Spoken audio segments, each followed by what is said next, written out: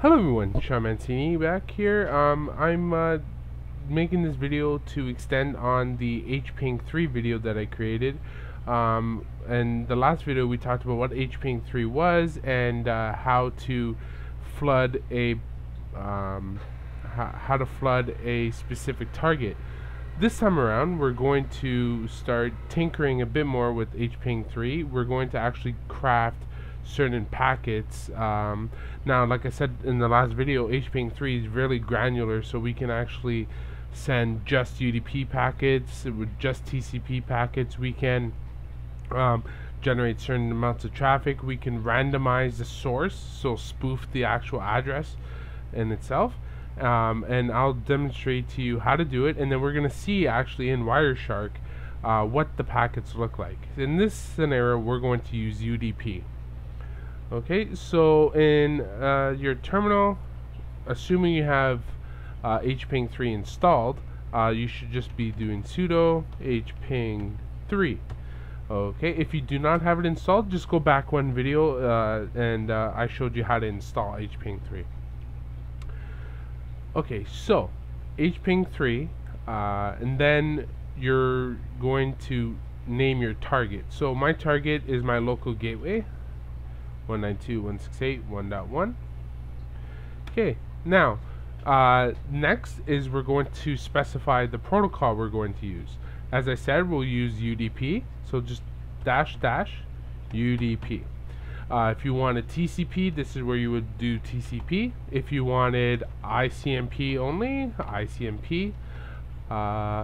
There is a list on the HPING3 site of certain commands, like a kind of a cookbook type deal, or you can do man space HPING3 to see all the types of protocols we can use.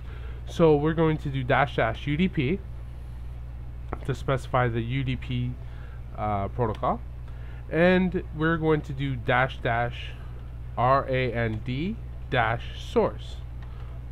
Okay, what RAND-source does is randomize the source addresses from where the UDP packets appear to be coming from.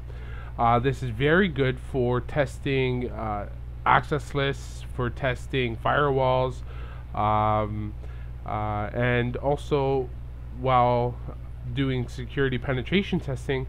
Randomized source, we can trick logs or trick intrusion prevention, intrusion detection systems by having all the different sources of addresses.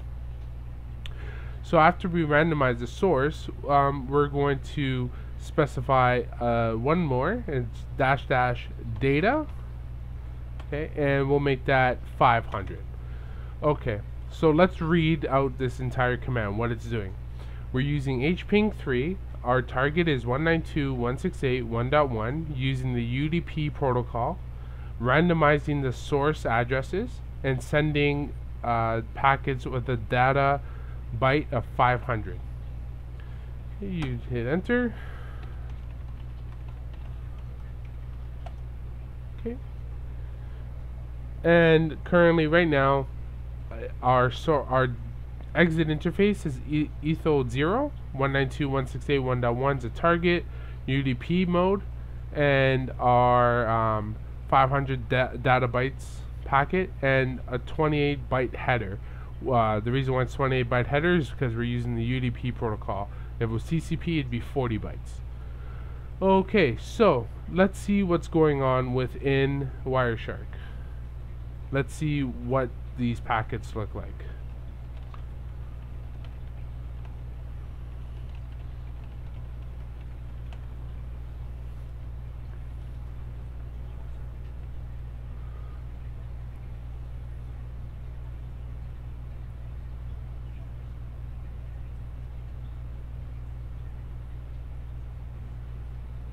Okay, let me just put a UDP filter. And as you can see, first of all, what we notice is random addresses. Okay, we got 245, 160, 144 addresses, 24 dot, leaving from this machine, all going to 192.168.1.1. so we know that it's truly randomizing everything. So let's just stop this capture and pick one of the packets here. Okay.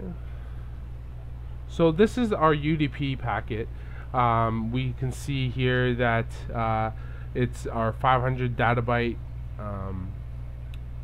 body that we're sourcing from, and we can see that it's going to our the source address is randomized 226 when it's really coming from my machine, which is .4, and going towards 192.168.1.1.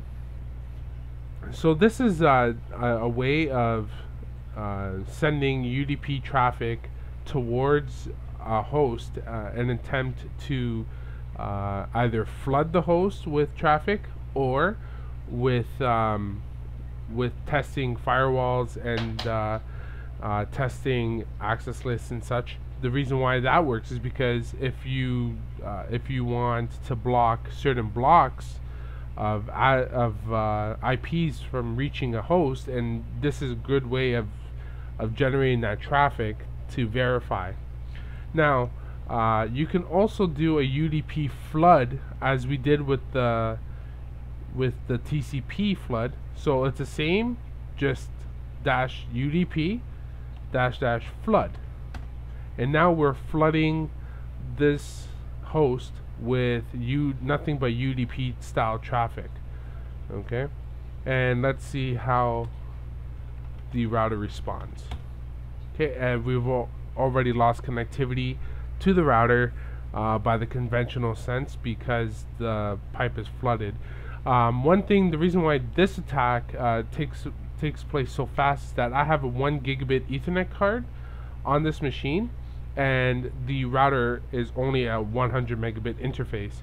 So even if this was operating at half of the PC's maximum throughput, I'm still sending 500 megabits of traffic towards this router.